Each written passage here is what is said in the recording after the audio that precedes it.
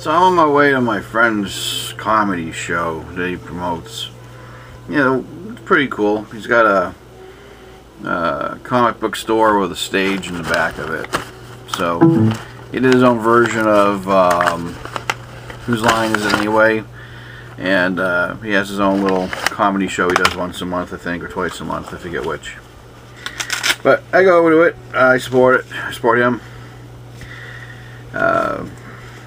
I figure I'll go out early and go to the Chinese restaurant across the street, and you know, that kind of thing.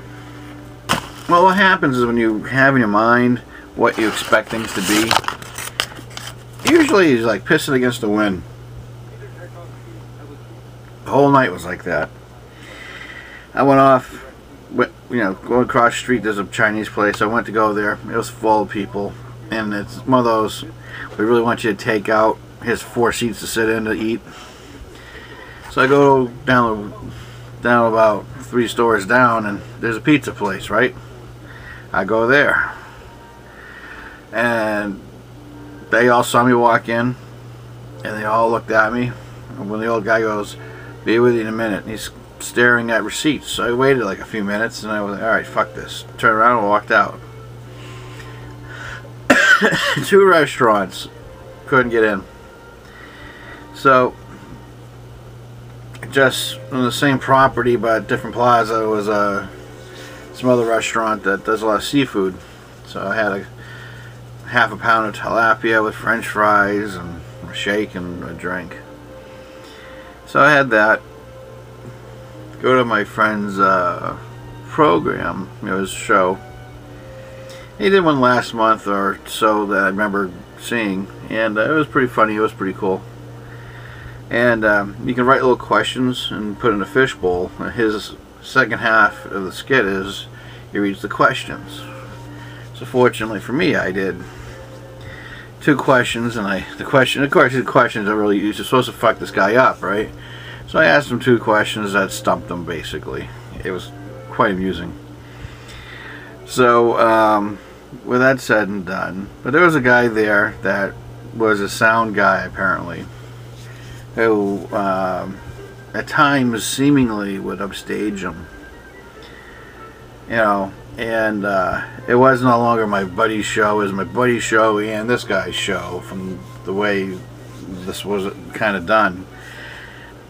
And I got the impression, even though it was advertised out for the public to come to, it was more like the same old support group or same old crowd.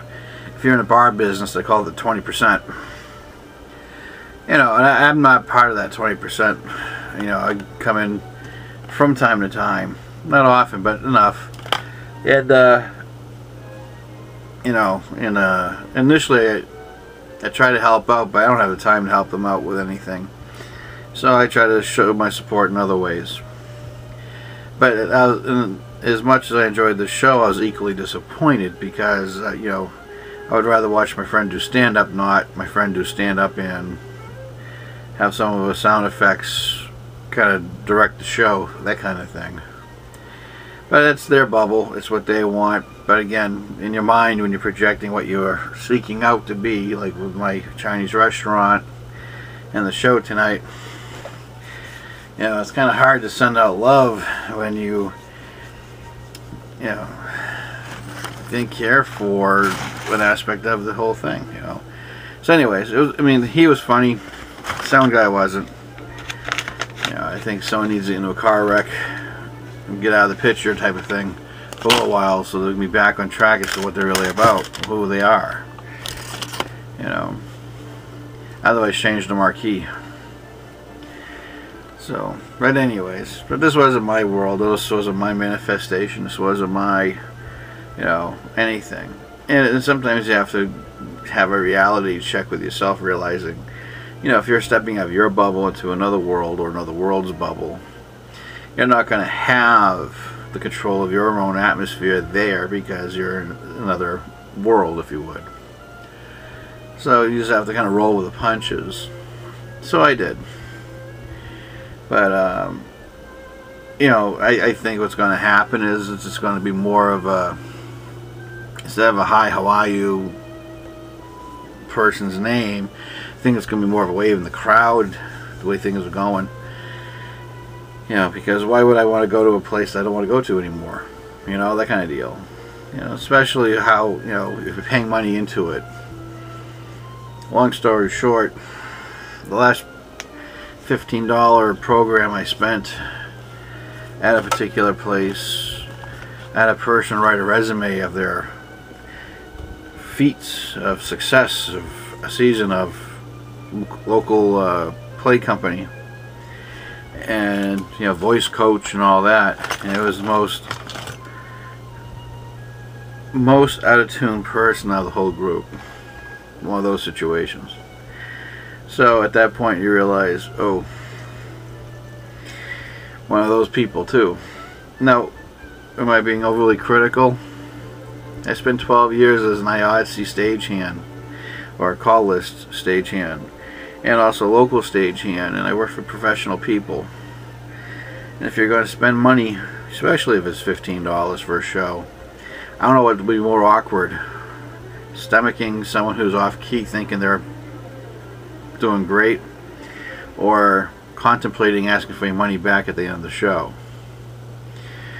But that's why I decided not to do those shows anymore and go for my buddy's stand-up. But a comment was made about negativity. You know, there is a person that's, if you're a Hanna-Barbera fan, he'll be known as Glum. You're never gonna make it. Well, this gentleman was very negative in that respect, just like Glum. Never gonna do good, never. But I do believe there's a balance. To give you a good example of balance, this person who had this big high opinion of himself, who failed at every aspect of what he was putting down on paper, only felt as though he achieved by a modest standard locally. I would implore that person to go and try to do it professionally, make money off of it. And I think the humbling experience of rejection would adjust him at an even keel. But that's just how I see it. I might be ranting, but this is my end of the night. I haven't done a video in a few days, but I just want to, you know, catch up on a few topics. Like, when you leave your element, don't expect things to go your way or your projection. Secondly, when you have a person who boasts a lot what they've done and haven't really done anything, or better yet, has done the opposite. You know, good example, I got out of welding class. I've gone through about 15 interviews. I've turned down about half of the offers I got because I want to make sure I get the right place I want to go to. How I turn them down is simply telling each one that they're my first interview. I will get back with them next week or two. Because every employer who offered me the job wanted me to work that day. So that's just my ploy to extend it out a little bit. And it has to be, because an employer wants someone who's going to be there for them. Yeah, well, I'm there for me. But you have to be a team player and all that, you know. But when I applied for a particular job, the working atmosphere wasn't so bad. There's about 10-15,000 feet of air-conditioned warehouse space, and you're welding principally easy welds. I mean principally as in, you know what the weld you're supposed to be welding. I just left welding school. I know how to weld, right? The welds that they wanted, a thing called a fuse welding, where you create an arc on your TIG, and you melt two pieces of metal together and you create a seam. The thickness of the seam was half of a sewing pin. Just to give you an example. If you really want to know how thin that is, you get a mechanical pencil and you take the lead out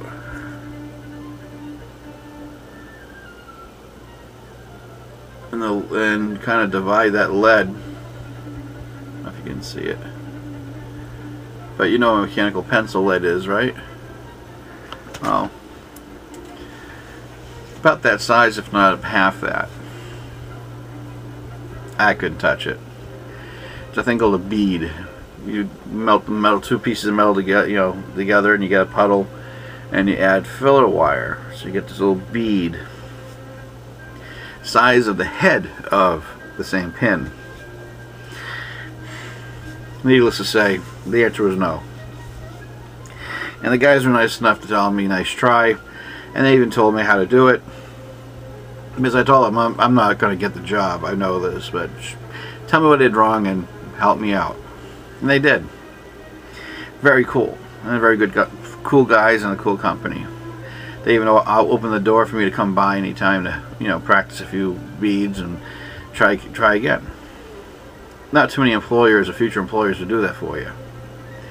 But, when you man up to your limitations, the doors kind of open up to you if you're with the right people. That's my example. So this sound person that was intervening my friend's comedy show in the guise of humor, I think I would like to see him apply himself in the real paying world of his talent, or where he thinks he has talent, just to see where he measures up to. My friend has a funny company. He has a person who has all of the time in the world to help him with very little talent. I have 12 years experience in the technical field and no time to help. Kind of funny. No, it's not jealousy. It's observation. I mean, I love to help my buddy out. Anytime I have a friend or someone I like to help them out as much as I can. But when people don't, now he'll appreciate my help. But when you get people out there who act like a bureaucracy, or I'm talking more than one person, or two persons, in this case, I wouldn't talk more than 3 people in that organization of his, which is the owners. If I have to talk to anyone else but the owners, I don't need to be talking to them. Because at that point, I'm not dealing with the people that are important to me. So that's just how I see it. So it's a little rant, a little thing, a bunch of observations from the last few months, and that's fine. But I figured, you know what? I got too much time on my hands to even think about this, because I obviously need to be doing more to get myself situated in my welding field, which I'm getting pretty close to. So anyways, this is a general topic about people surrounding bubbles, people who mislead themselves into thinking they are stupendous, when in actuality they might not even measure up at all. So, there you have it. And I have to say, even with my own example, I practiced those weld beads for this particular test for that micro weld I was telling you about. And I had a teacher telling me, "Attaboy, that's great, that's good." So when I did not make it, and my gracious hosts who evaluated me actually did the beads in front of me and did the seam weld, let me bring the pieces that I failed at and the ones they worked on, and I gave it to my teacher, and I said, this is what they wanted. And it was a general consensus that a person who could weld like that would have at least 3 to 5 years experience welding in that type of industry with those type of welds to get it that right. To give you an idea, that's measuring up. So sometimes even people encourage you saying you're doing okay, may not even make the standard, or encourage you, or have encouraged you to not make the standard, not knowing the standard themselves. See, so you have to get out of that little bubble. See, and try it out. Now for me, I take everything to heart? Not one bit. In fact, my attitude was to go off and apply to many different jobs as possible to see what's out there, and to see where I stand, where I measure, who wants me, why, and see if it's no work environment for me. Truth be told, I found a couple of places so far, and yes, I've measured up. In fact, I almost downplayed one, which is not, I wouldn't recommend it. So, but yeah, I found a place I think I'll be working for, as a side note. But when it comes to measuring up, it's about application. It's about putting shit in the real world, not with a bunch of people patting your back saying there you go, and you're really not having the talent to do it. Catch you later.